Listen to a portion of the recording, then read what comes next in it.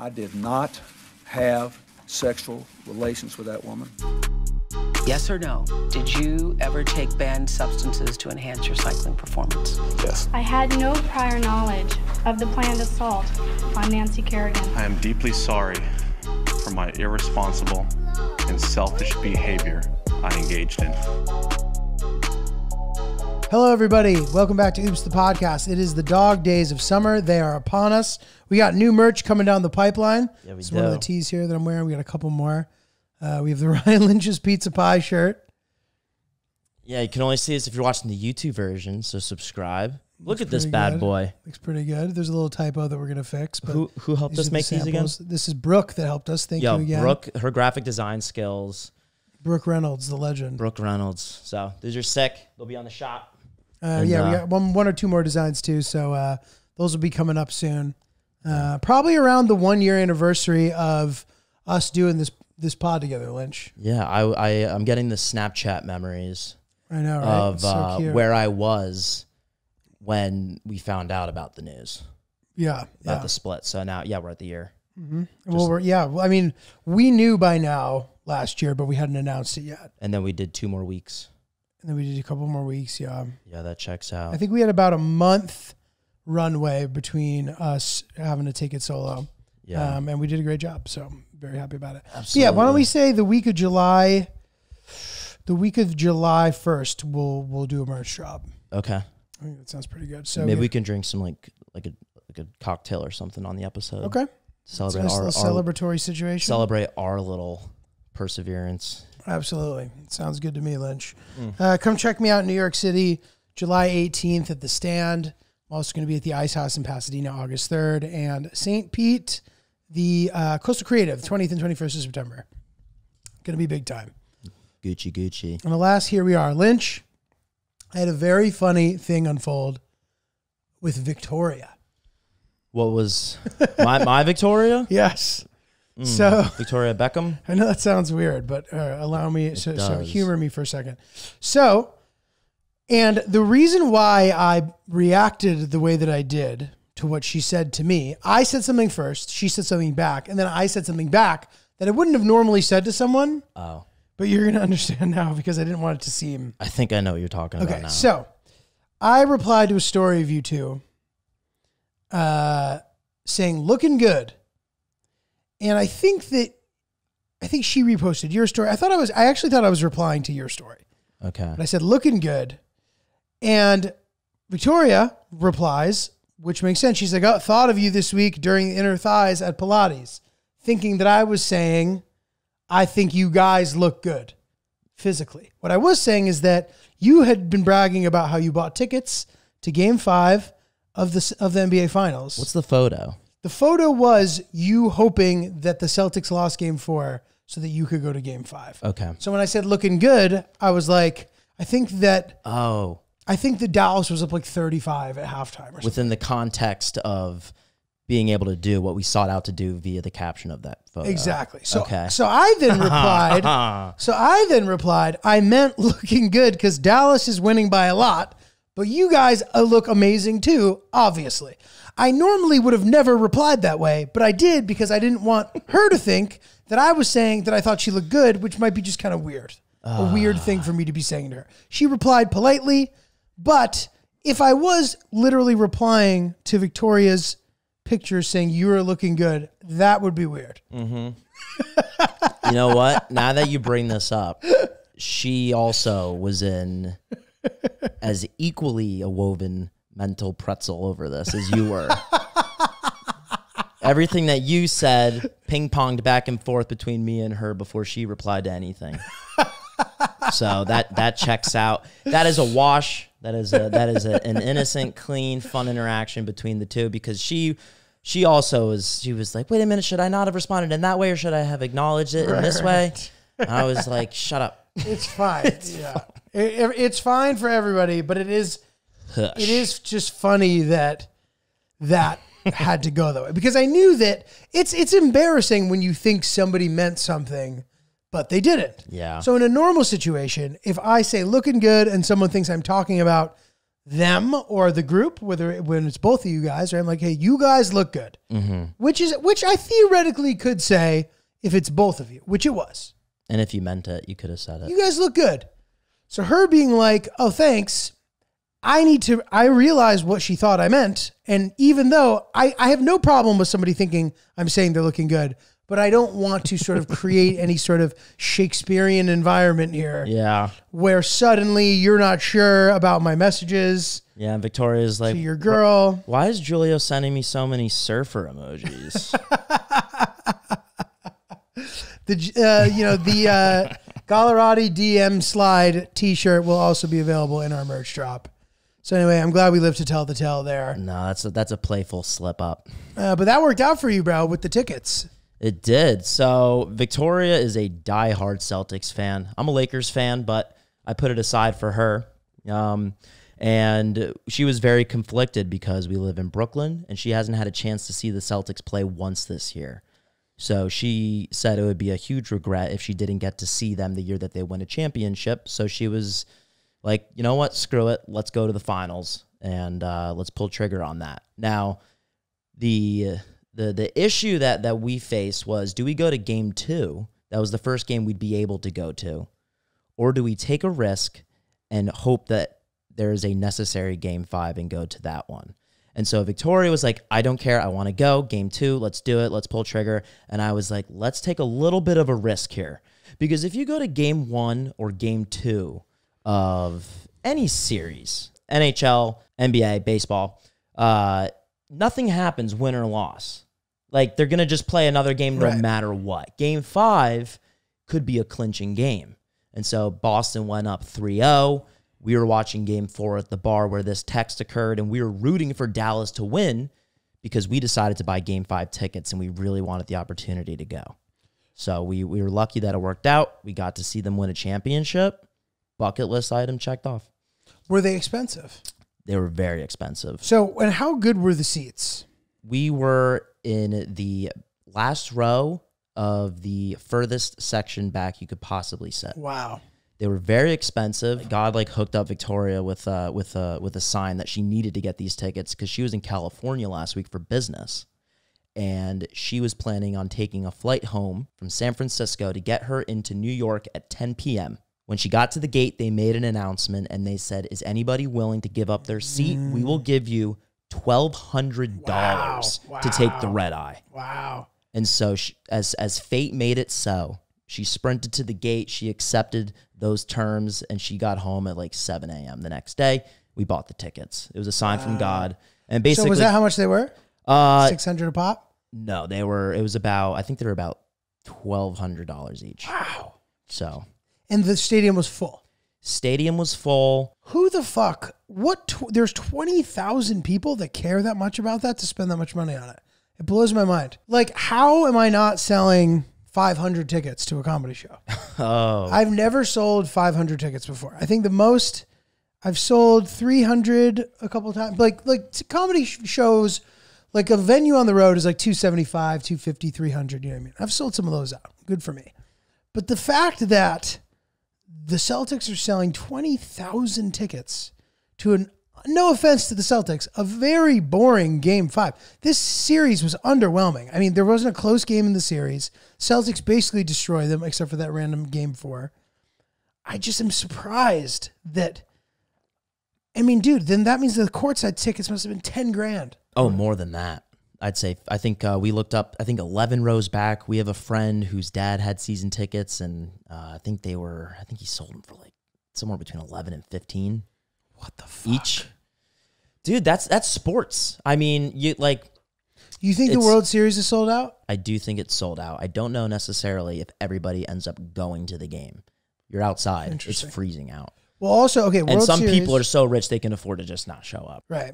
Or it's like a corporate thing and they don't give them all out. Yeah. But baseball, the economics are a little different too because there's more seats. So the bad seats at a baseball game are actually much, much cheaper than bad seats at a basketball game. Agreed. But I will say the bad seats at a baseball game are much worse than the bad seats at a basketball or an NHL arena game. Totally. Besides the newer stadiums, I'm not as into it these days as I have been in the past. it has lost its aura. What, sports in The general? NBA Finals has lost its aura.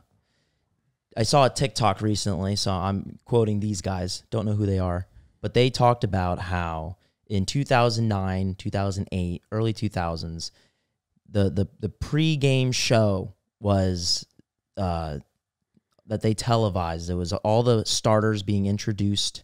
They had a big fake huge. NBA Finals trophy. They had the Finals trophy in the floor, like as part of the wood design. And, they use fire and they have low camera angles of people coming out, and it was super hype. Dude, and hype. it felt like an event. It felt like a true event. And they did all that yesterday, but it was not televised. Too many advertisements. Interesting. And maybe they thought that the sort of pregame whatever is better. Also, dude, by the way, the TNT team is way better than the ABC team. I think they're all. Does everybody say that? Yes, I think they are the most beloved sports crew. I think they're also being dissolved. Really? I think they're done Shaq after the and conference Charles? finals. Yeah, because Amazon bought the rights to I think more NBA games, and I think TNT is done. Wow. So Changing of the guard. yeah, Yeah, it feels like a shifting time. It feels like when we were sort of growing up and when we became aware, it seems as if it had been working the way it was working for a long period of time. Where it's like the games are televised, blah, blah, blah. Now the quality of the picture had improved significantly, but basketball, major sports had been big in our parents' lifetimes as well. Like basketball, the sort of James Naismith days of basketball, they'd already progressed past that. The 60s, Wilt Chamberlain, Bill Russell, blah, blah, blah. And then the Lakers and the Celtics rivalry. Like, do people even know that that's a rivalry anymore? Is that like still an active rivalry? I think the media leans on that to try sell to, right? those games. Right. They haven't faced each other since 2010 in the finals. It's always going to be a primetime game just because they can sell it as this historical rivalry. Totally. The same way the Yankees and the Red Sox. There's been no riz between those two teams since 2018. Yeah, and before that, nothing really since Oh, interesting. So there's 2000s. It's not really a thing these days. Not really. They Interesting. played each other this weekend. No one gave a fuck. Such a thing when I was a kid. I love the rivalry. I love the fuck Boston, but like if I'm being honest with myself, that hasn't been a genuine feeling since I was a little kid. Yeah. It isn't there. It isn't there. And you can't force it. In the media, they can say this is like the headlines to the push notifications you get on your phone, like tune into the historic rivalry, the Red Sox and the Yankees. Yeah, it doesn't sell me on watching the game anymore. I'm going to watch it because I'm a Yankees fan, but it doesn't sell the casual fan on like, I don't want to miss this. Right. So Yeah, even just this sort of tribal kind of loyalty to me is sort of lost these days. I mean, it's like, if I don't like the guys on the team, like I'm not going to like the team just because I like the team. You know what I mean? It's like kind of a weird thing. Even, I'm from Connecticut and UConn or whatever. And I just found that UConn team to be really fucking annoying. And the coach I find annoying. Really? He's just kind of an ass, dude. And I think it's sick that he turned down the Lakers job. I know it's a bummer for you potentially, but he's just such a fucking ass. He's so like, sometimes it seems like he lacks a little bit of class, dude. Yeah. A little bit. I like that. Yeah. I'm glad. I'm a Lakers fan. I'm glad that he is sticking with UConn. I want to see him go for the Badass. three-peat. It's badass. I respect it for sure. And like, he seems like he's a great coach and the kids love him and this and that, but he's just so outspoken and he can be like, it's almost the way in tennis, like when you win the Grand Slam or whatever, if you go overboard with your celebration, it can look just a little bad. Yeah. And I feel kind of that way about the UConn coach. What did he do after they won? He goes crazy. He told the kid to like slam the ball in the court or like, his son. yeah, I don't know, dude. It just didn't seem super polished. It reminded me of sort of like Anthony Edwards and McDaniels or whatever celebration when they beat the Nuggets at the end. It was just like not that classy. Jokic said something. Yeah. Look, he's a kid. All right, fine. I'm sensing some boomer energy with like I need some class. Like we need class. Like you don't like violence. I'm fine with violent. Look, and fuck yous and flexing on it's each other. It's one thing in the heat of battle or like hot dogging before the show. I get like putting on a show is a great thing, right? But then like when all is said and done, you know, it's nice to be. I think I personally gravitate toward it when people are class acts, and I think that there's a way where you can be. And I think boxing is a great example of it. These guys talk a ton of shit. And then they kick the shit out of each other. And then at the end, they embrace a lot of the time. They say nice stuff to each other. And it's like they appreciate the crazy thing that they just went through to make money for their families and themselves and to entertain people, right? So I think that the same thing can apply to sports. So like I might give you a foul that's a little bit too hard, or I might this or that. But then when the game's over, I don't need to like rub it in. You know what I mean? You don't need to like throw up a 3 when the game's over. You don't need to throw up a dunk. You don't need to like throw it off the backboard and dunk or start waving bye-bye to the crowd. Or you know what I mean? It's just jackass behavior, dude. And to be honest, it's short-sighted for these athletes as well because people love a class act. You're making more money by being a classy winner, even if you're a dog during the competition.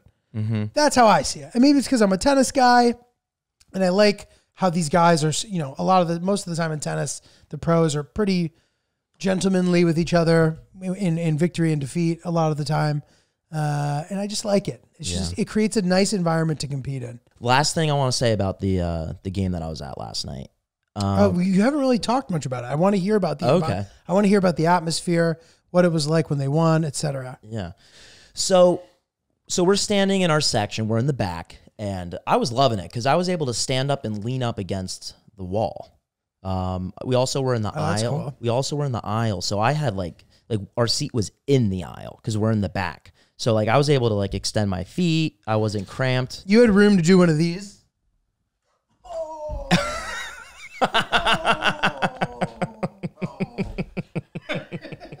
Oh, I wish the camera would pick that whole thing up. Yo, you like step down, you run down and high five people. Like, yeah, let's go. Like when someone's so hilarious, you need to run away a little bit and then come back. One of those, bro. Yo, you funny, man. Yeah, so we were doing that. It was a great environment. Everything was kumbaya, and the guy that was sitting next to Victoria, he was like in his early 20s. He came by himself, started schmucking it up with the kid, and I was like, "Where are you from?" He's like, "I'm from New Jersey." I said, "Where do you live?" He's from a town right over from mine. I said, "What do you do?" He said that he works at a golf course. My brother works at a golf course in the same town that he lives in. He is like a head caddy at this golf course. He actually caddied for my brother's direct boss like 3 days ago, like the smallest of worlds. And he drove up day of, got tickets day of to see his team win a championship. And it was like super sick to sit next to this kid.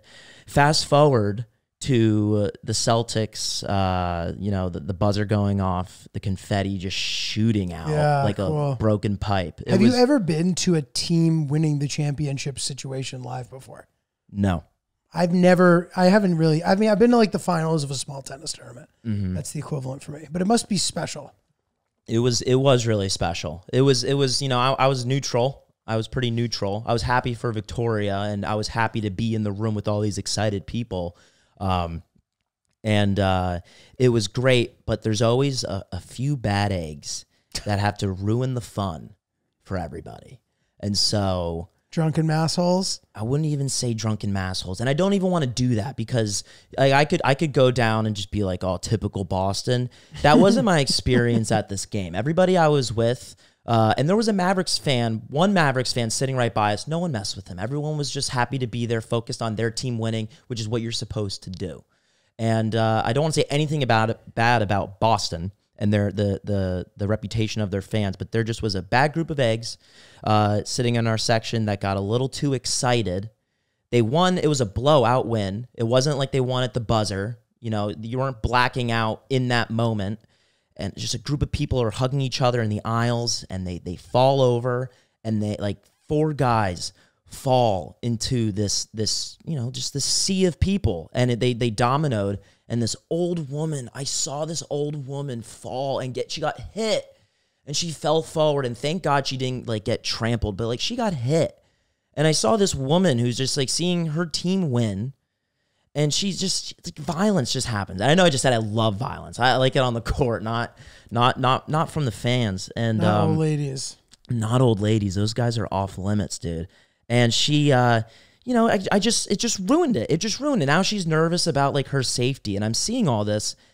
And this guy. How old are we talking? This woman was somewhere, I'd say mid 70s, maybe early 80s. She was old. Okay. And luckily she just kind of got a ricochet. But somebody got landed on by 4 guys. He got smushed. And, they get up, they run back up. And this one guy I think he was with turned around and was like, what the fuck? What the fuck? And the confetti's going off during this. And so Victoria, I told her just enjoy, let me monitor this. You enjoy, let me monitor this. And the guy that was sitting next to us was part of those 4 people that fell. And instead of trying to help this person up, this guy, along with the other 3, they run back up the stairs. And the guy that was sitting next to us that I like really, yucked it up with, he was hiding behind like 4 other people. And he looked at me and he's like, yo, we just fell on those people. And I just turned and I didn't acknowledge it. And I was like, I don't fuck with that. I didn't fuck with that, and just left a sour taste in my mouth. And now I'm not going to tell my brother about like the connection. And I just hated that. It didn't spoil the night for me, but it ruined the night for the 2 people that got landed on. I mean, you don't know that for sure. The guy, the guy speaking on behalf of the person that got squashed, turned around and was not facing this the court at all, and was just screaming, trying to find who did it. And was just looking for like someone to say they're sorry. That's all he wanted. He's like, guys, we're at the fucking championship. Like, the confetti's going off. Like, what the fuck? Why are we doing this? And somebody was like crouching in there like, yo, we just won a championship, man. Like, what do you expect? Expect a little bit more than that, So that was it. Not that was it. Everything was fantastic. That's just something of note. It sucks when you build like rapport with somebody and they're just a scumbag. And then they just ruin it. And then he wasn't like, oh fuck, I did that. Like he was like proud. He had like this like venom in his voice. I just did not fuck with that. Have some respect, people. I'm sorry that we keep talking about sports this whole episode, but who thought of the idea of the Jumbotron? And like, was it always an idea, but it just wasn't always possible? A, I wonder how long they've had it. B, before then, did they just sell less tickets in a smaller stadium? Because if they're like, well, if we build a stadium that big, people won't be able to see it. And then a guy's like, well, guess what? They don't need to see it. They're not coming to see it. They're coming for the atmosphere. And then we show it on a giant screen so they can see it. And the fact that is true, because on paper, it doesn't make sense that you'd want to go to a game if you can't see it. You want to go to the game? Yeah, let's go. You won't be able to see it. Oh. You'd think that would be some sort of deal breaker, but apparently it's not. People love to just go because it's fun. Did you see my phone? No. Can you guess where the first Jumbotron was in all 4 sports? Like what city or what? Guess 1980 baseball team. Oh, wow. Interesting. I had to narrow it down. We'd be here forever. Not that you would have figured. Yeah. No, never mind. Well, no, it makes sense. 1980 Dodgers had the first Jumbotron in all 4 major sports. Interesting. The Jumbotron at baseball stadiums is always facing the batter.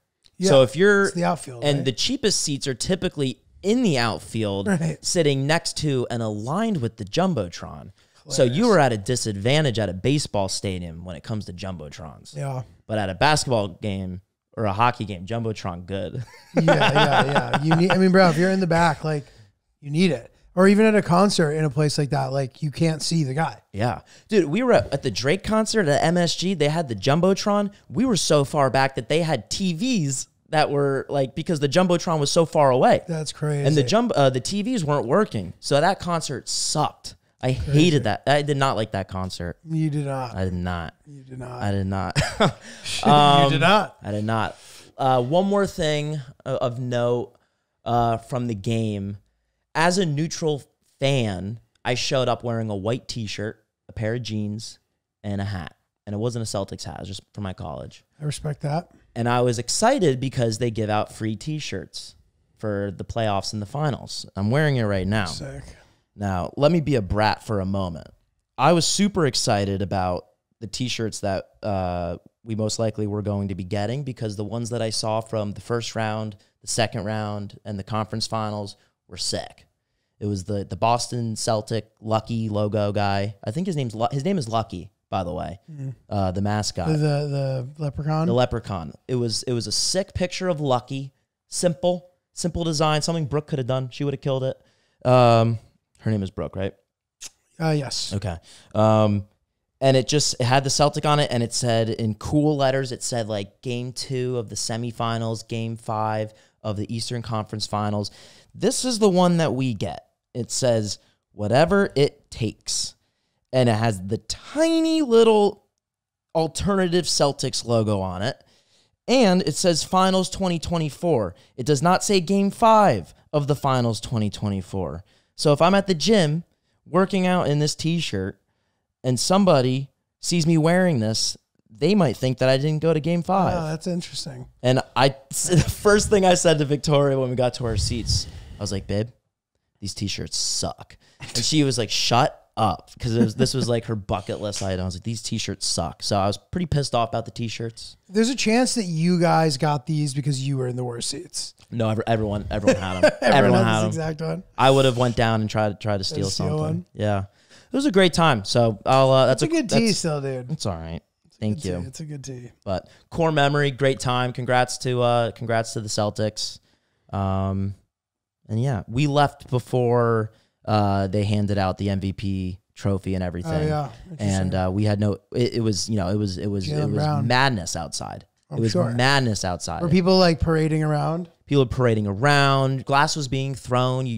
That was part of the soundtrack of our walk home was broken glass and cars honking. Why do people destroy things when they celebrate? I don't get it. I don't know. I don't get it. And that's why I don't know if I want to be at Yankee Stadium, knock on wood. Well, whenever the Yankees win their next World Series. Now, right? Yeah, they're playing very well. I have very high hopes this year, but you see what people do after a championship, and it just makes you want to stay at home.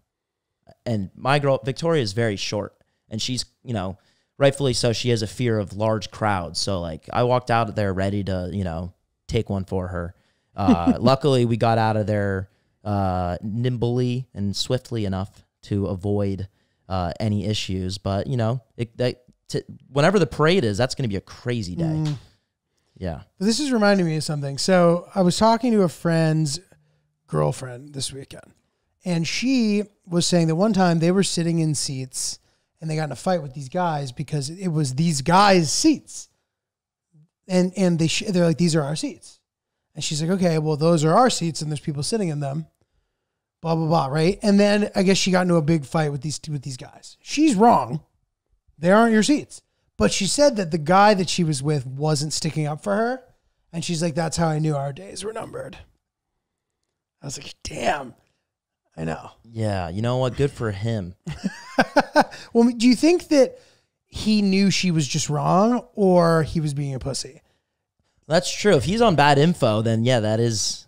Then, If he were to believe that those were his seats, yeah, that is pussy behavior. Sometimes you got to take the L in the short term to get the W long term.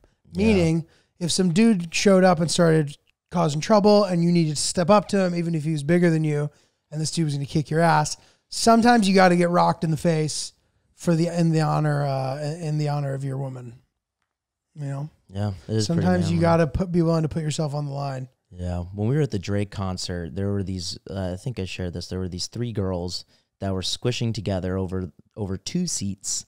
And so one of the girls was encroaching on our seat, and I had to say something because Victoria was getting pushed. And I did say something, and I also lost because they didn't listen to me. And I said something again. So excuse me. So I said something, which is trying to stick up for my girl. I did that. Guys, 1, 2, 3. These are our seats. Sorry. And it was a bad time. I lost both situations in that. Hate to say it, dude. But yeah, bad info, fighting on the seats like that sucks. Listen, man, you fight the battles, do your best, and that's all you can do. Yeah. Okay. Well, before we bring it home here, let's do this email. We intended to do this email when we had Sienna on, but we forgot. Might have been helpful to get a lady's take to help us. I can role play. All right. So anyway, this email is titled "Need Some Wisdom." So here we go. Hey fellas, back with a question this time, and no weird dreams about staff softball games. My girlfriend is traveling right now, and when she gets back, she's going to come stay over at my parents' place with me. We just graduated from college. You boys are both very well versed in romance. Thank you very much. Thank you. How can I play the ultimate first night back to make it really special? Okay, so I have a good answer to this. That was it? That's the whole question. Okay. But I think it's good. And so since you live at home still, you just finished college, that's normal. I think what you can do to make it really special is get a hotel for one night. And then you stay with your parents for the rest of the time.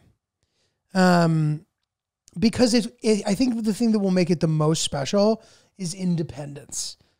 Even if your parents are chill, even if whatever, I mean, I don't know if she's been there before or not or whatever, but like, and I also don't know where you live. So if you can give us more info there, maybe there'll be more that we can say. Can I look at it? Yeah. But as a general thought, if you can get a hotel room for you guys, I think that'll make it really special. And you don't even have to necessarily do anything. Like, I think that if money is a consideration and by doing the hotel, maybe it means that dinner won't be possible or whatever. I actually still don't think it matters. Like, even if you were to have dinner with your parents or whatever, I think that like having that place to yourselves with no parents around, I think that'll be really, really special as you guys have just entered adulthood. So Lynch, I'm adding one more thing. He had a follow-up email. He said some other maybe relevant info is that she's been gone for like 2 months. So doesn't change my answer, but that's what that further instills why that's the best move, I think. Yeah. I agree with you. The only thing is some people need parents' permission when they're living at home to do certain things. All right, really? I think Even so, as yeah. adults? Yeah. My Jesus parents, Christ. while I was in college, my parents established some rules. Like after when I became independent, completely different. But if you're living at home, you have to consider that your parents might pull the you're living at home card on you, and you have to be home. You can't go to a hotel. I think that's a real thing. Really? Yeah, I have a Jesus couple. I know a Christ. couple people that have. So they weren't situations allowed like to have a that. hotel. Like they were like, if she's visiting, you guys are staying here, But and you're not going to a hotel. And this assumes that this person has no financial independence, so therefore they can't say anything about it. They live at home, yeah. It's a real thing. If like I feel like we should at least give him do the hotel if you can. Parents are chill. Do the hotel if you can afford it. But we should also give him maybe like another option for like how to have a romantic time at his parents' Move out of place. your parents' house, dude. If you're not allowed to take your girlfriend to a hotel, get the fuck out of there immediately. That is brutal. I feel so bad for your friends, Lynch, whoever you're talking about here. Yeah, That's wild. Getting treated like you're 9 years old. Get out of there immediately. I know a couple people that, I mean, it's their fault. But they still have that kind of relationship with their parents. Jesus. Let me know. Let us know if my thoughts here are like crazy and like unrealistic. That just from my experience, that's like been a big rule. You're living in my house, like you can't go do that. But okay, I understand you're living in my house, you can't throw a party. You're living in my house, you need to get a job. You're living in my house, you need to pay some rent. You're living in my house, whatever. But you're living in my house, you can't leave my house to do stuff. I've never heard of that.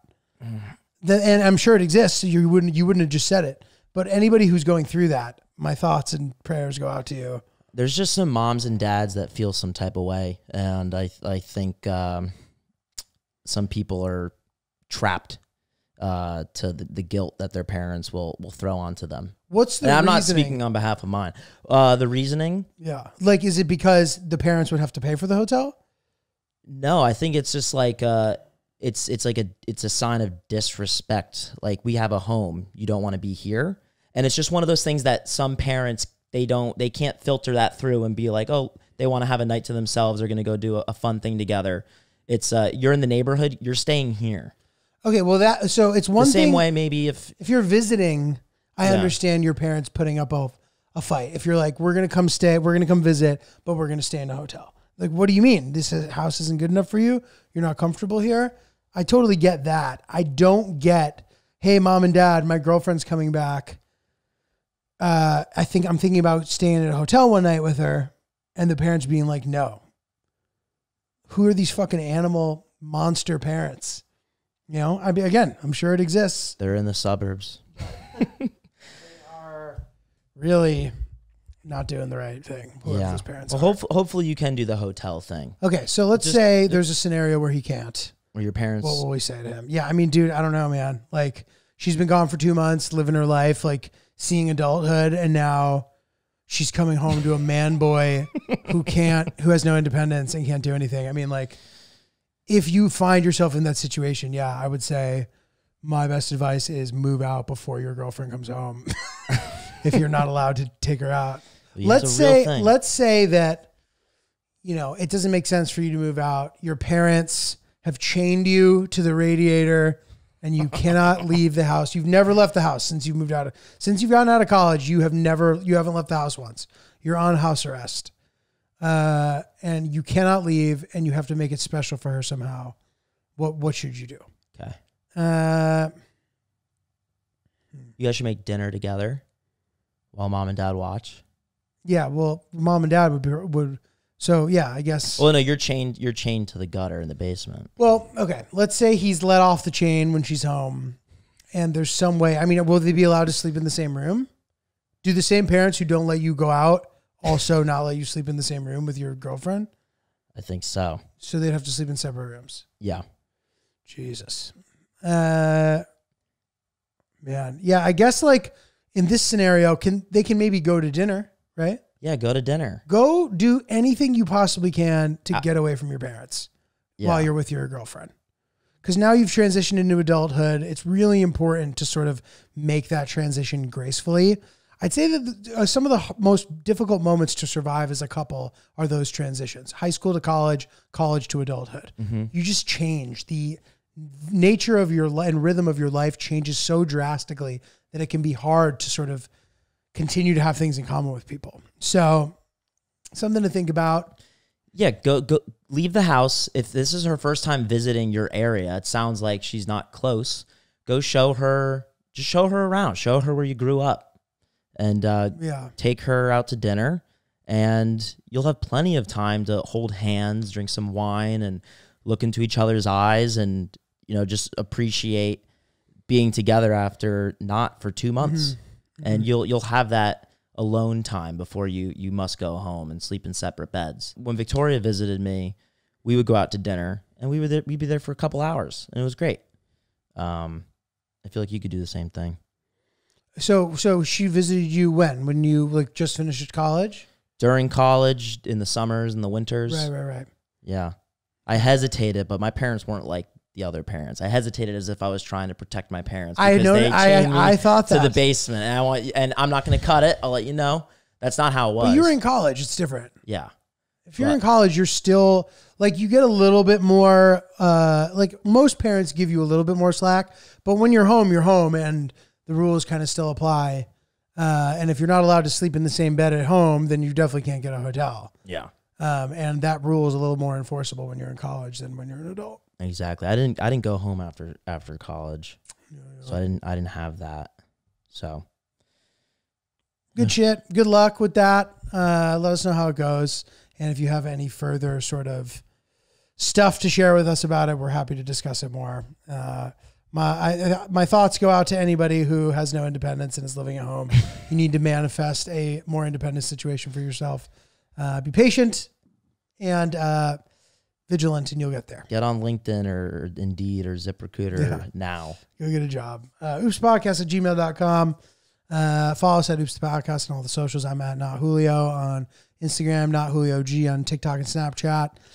Come see a show. Check out my tour dates. They're in the link. The link is in all of my bios and everything. But I got tickets coming up. You can go to notjulio.com or you can click the link in my bio. Lynch, what about you? Yeah, Ryan is really polite. Email us, oopsthepodcast@gmail.com. And we'll see you guys later. See you on Thursday.